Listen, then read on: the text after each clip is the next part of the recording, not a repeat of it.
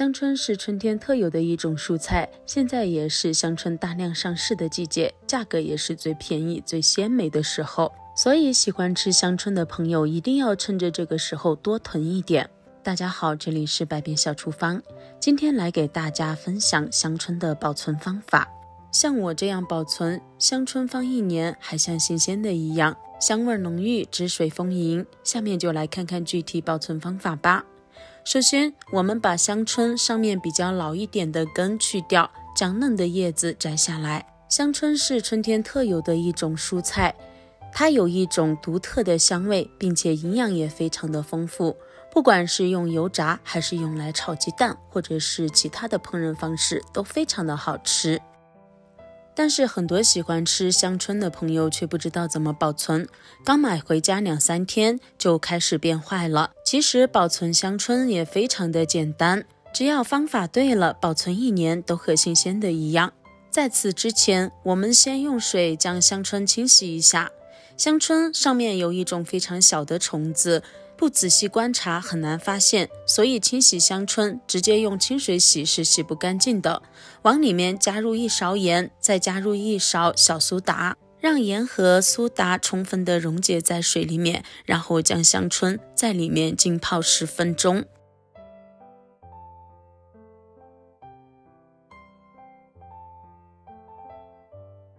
10分钟后将香椿淘洗干净，里面的水现在变得非常的脏，换清水多淘洗几次。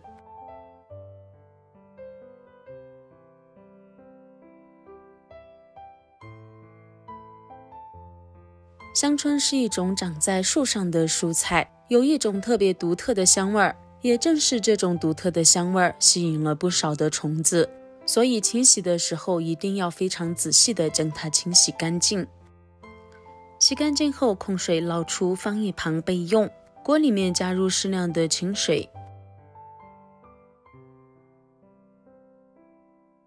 水开后加1勺盐，几滴植物油，用勺子将盐搅拌至完全溶解。接着把淘洗干净的香椿倒进来焯水。香椿必须焯过水才能吃，因为里面有一种有害物质，必须焯过水才能将它去除。焯过水的香椿颜色完全变成这种翠绿色。焯水的时间也不宜过长，30秒就可以。焯水的时间过长会影响到香椿的口感，同时也会把它的香味带走。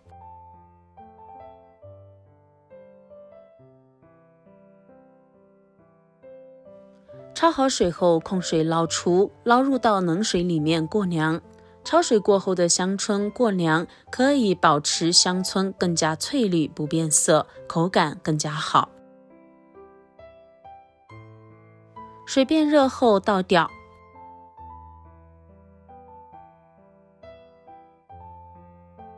继续倒入凉水。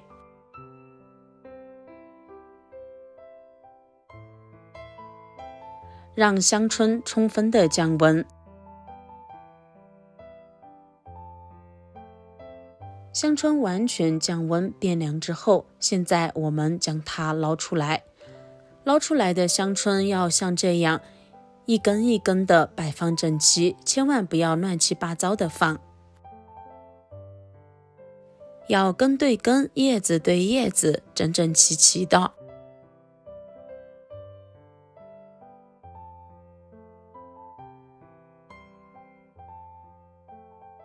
接着把香椿上面多余的水分挤一挤，不要挤得太干了，挤得太干的话，后期我们在吃香椿的时候就是干巴巴的，没有水分，会影响口感，不好吃。所以只需要轻轻的稍微挤一挤就可以。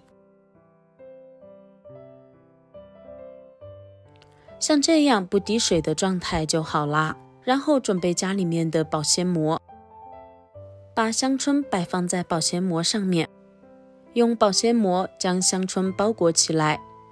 包裹的时候，一边包裹一边将里面的空气尽量排出来，让它处于一个比较密闭真空的状态。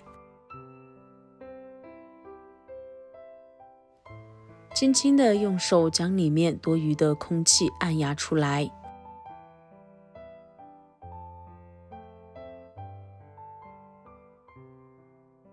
家里面没有保鲜膜的朋友，我们也可以用保鲜袋或者是其他的食品袋或者是塑料袋来进行包装。每一次包的时候，我们都将它分成每一顿的包好，这样后期要吃的时候直接拿上一袋就可以了，也不会影响到其他香椿的保存时间。吃一把拿一把也非常的方便，两头也要像这样给它密封起来。像这样一把一把的包装好后，就可以把它放到冰箱里面了。当然放到冰箱里面并不是放到冷藏里面保存，而要放到冷冻箱里面将它冷冻起来。冷冻起来保存，放1年依然像新鲜的一样。咱们要吃的时候吃多少把就取多少把，非常的方便。像这样冷冻起来保存，放1整年都不会坏。如果你也喜欢吃香椿，那么就趁着现在赶快囤上一点吧。亲爱的朋友们，如果你觉得我的视频对你有所帮助的话，那么请用您的发财小手给我点个赞吧。您的每一次点赞和支持都是我最大的前进动力，感谢您的关注和支持。